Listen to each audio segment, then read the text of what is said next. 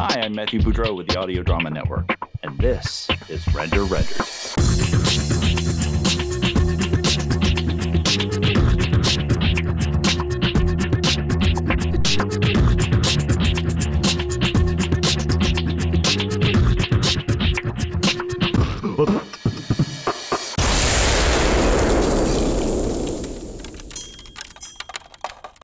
Welcome to Render Rendered from the Audio Drama Network, the show where we teach you post-production audio for your audio drama and audio fiction podcasts.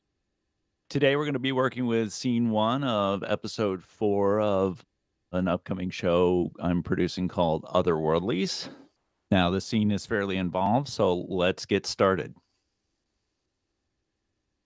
So first thing, I'm always working with my script in the background so I can kind of keep track of what's going on, see if there's missing lines, gathering any of the information together. Right now, what we have gathered on the timeline is not timed to any particular thing set with the script. Nuri, here you is. Well, let's get a look at you, girl. I guess I ought to see what all the damned fuss is about. DeCarlos, you keeping his old crank in line? Thank you. Well, let's get a look at you, girl. I guess I ought to see what all the damned I fuss hope is you're about. not giving our new friend too much trouble. So you can see we kind of got quite a mess of things to work with and put together, and that's part of the dialogue editing process. You'll notice that I have a couple of different clips of everyone on the stage. These are different takes of the different scenes. Walters are not broken down into takes yet, and I will show you how to do that. Plus, I'll also show you how to compile takes in a way that it's really easy to edit them inline. So let's get started with that on Nuri's dialogue. So I'm going to solo out Nuri's dialogue just so we can just listen to her and focus in on her. We'll do that for each individual track, and then I'll put them together to create timing between them. So first thing I'm going to do is I'm going to merge these two takes in a way that we can edit them in line. So first, we want to find the beginning of Nuri's lines with this first take. Oh, yeah. Absolutely. Cool. Now, because we're recorded in studio, you can hear a lot of me talking in the background, a lot of writing going on. I'm sorry, what line are we on? And those are things we're going to edit out in line. Yes. Thank you. I just lost my place. That's all. All right. In the beginning. Tekalos? So Tekalos, that's her first line. One of my favorite things about Reaper, other programs have this too, but Reaper has an excellent way of doing it, is it uses ripple editing. With the ripple editing off, if I were to split these tracks and delete it, everything would kind of stay in line, and you'd have to move this all the way to the beginning of the track and move things around, and any tracks in line would not move with the tracks that you delete. So when I hit delete here, you can see that nothing really moves, nothing changes. If I were to move this clip over here doesn't move with it. Now, with ripple editing per track turned on, which you can engage by clicking here or pressing Alt-P on your keyboard. So now you can see that with the ripple editing engaged, when I select this clip and delete it, everything moves to the beginning of the clip or wherever I've set my cursor. Tekalos? And it starts right up with her first line. Now, none of these other tracks below it will move, which allows you to keep editing within this one track without affecting the other tracks.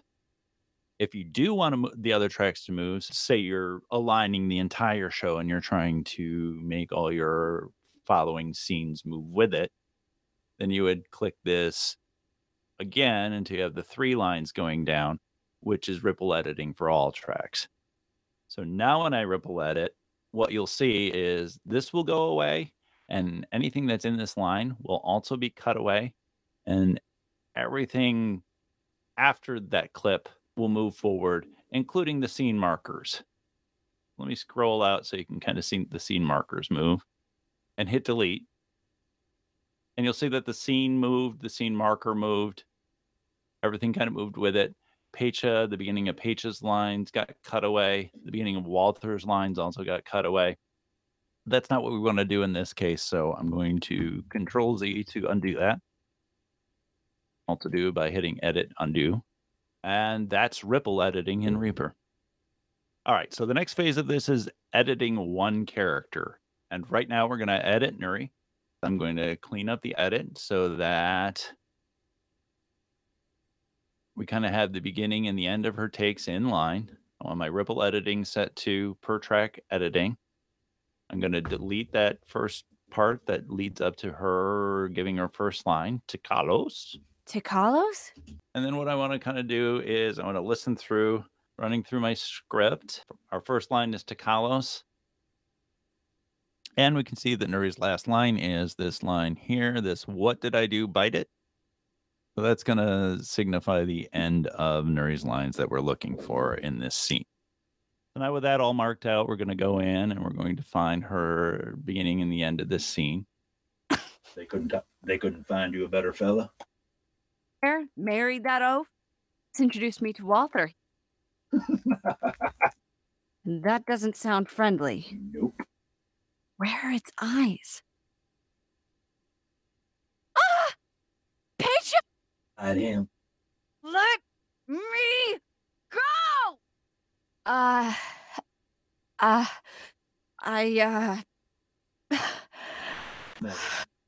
long time? You mean it's not... Where to go, then? Back home. What did I do? Bite it? There we go. There's our line. What did I do? What did I do? Bite it? Now, as you're looking through the waveforms, you can kind of get a feel for, when Nuri is speaking. She's directly in front of the microphone, so her line's going to be naturally louder.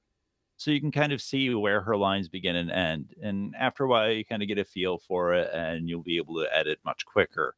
So now, again, with my ripple editing engaged for per track editing, I'm going to just kind of cut off the end of that scene. Then I'm going to come over here and look at our second take and do the same thing there. I want to find the beginning and the end of the take and get it nice and clean and separated out. To Carlos? There's the beginning. What'd I do? Bite it? Yep, and there's the end line there. What'd I do? Bite it?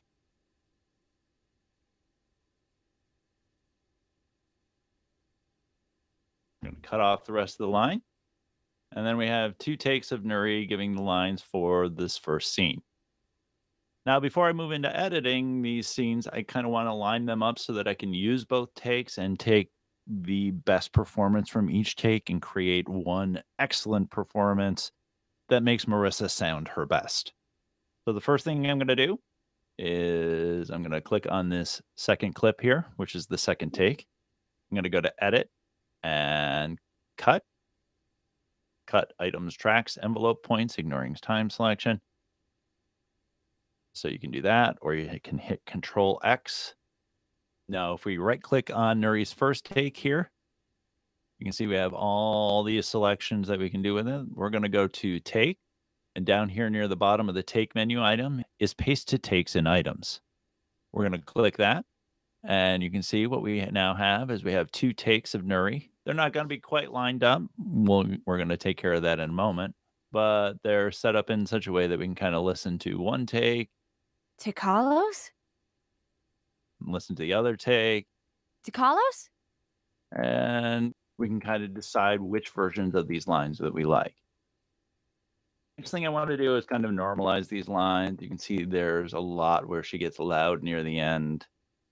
So I'm actually going to cut off this part where she gets loud near the end and give it its own track. What's in this? Okay, that's her drinking some whiskey. I'm going to cut that out.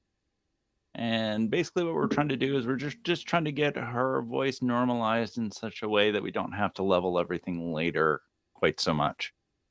So we can right click, we can go to item properties. I'm going to pull up this media items property, and you can hit the normalize button here. You can see it added some dB.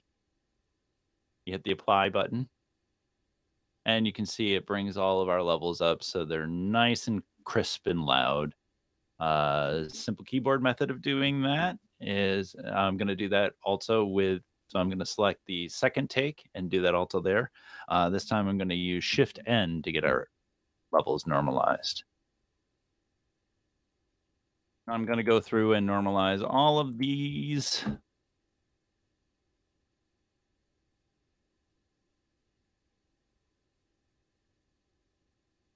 And that's just going to give us kind of a good baseline to start with.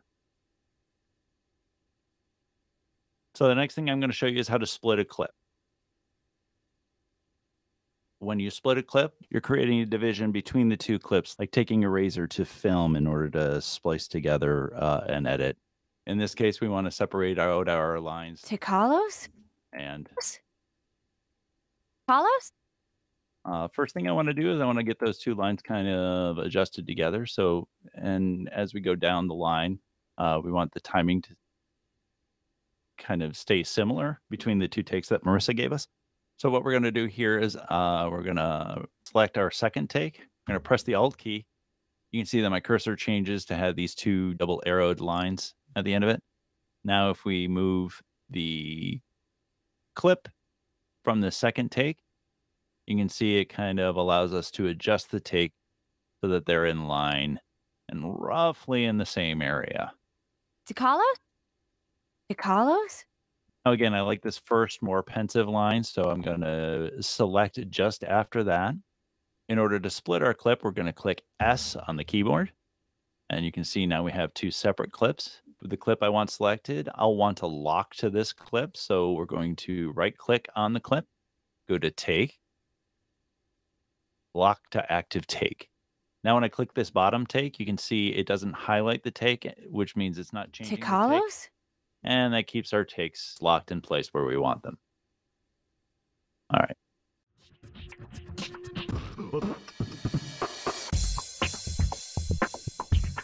Thanks for watching Render Rendered. We hope you'll join us next time as we continue this process.